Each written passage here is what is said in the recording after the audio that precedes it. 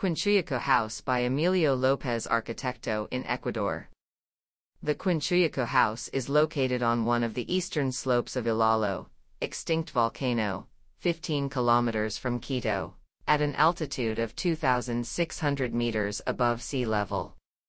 With a dry temperate climate, this habitat is part of a gradual replacement project of the existing eucalyptus forest with native flora and fauna.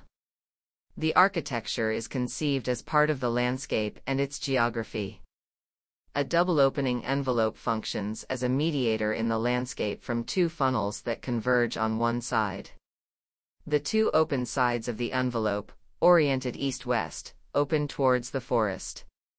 The double opening allows for cross-ventilation and generates an important connection with the place without the need for air conditioning systems. The construction was made 50% with recycled materials, part of its furniture, stairs and countertops, beams and columns of its structure, and all windows and doors are from an old intervened house in the center of Quito. From the beginning of the project, a series of mingas or participatory construction processes were carried out, making decisions on the go that transformed the initial design. Local construction workers and close friends participated, fostering an environment of learning and sharing from personal connections. All the water that is consumed is harvested from the existing roofs and stored in nearby tanks.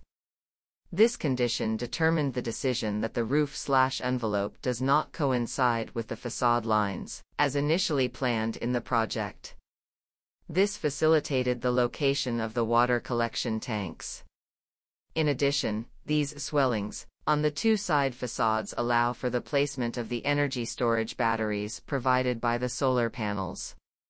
These solar panels are located on the same envelope and provide 100% of the electrical energy used.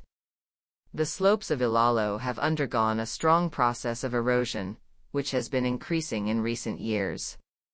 For this reason, an important part of the work there is soil regeneration. The gray water from bathrooms and kitchens is used to irrigate growing trees, and a system of terraces alternates with infiltration trenches for rainwater to improve the soil conditions of the place. The house has a dry toilet, which is a system where human waste goes to a composter that decomposes the matter to make compost for the plants and trees being planted. There is also another composter for organic kitchen waste.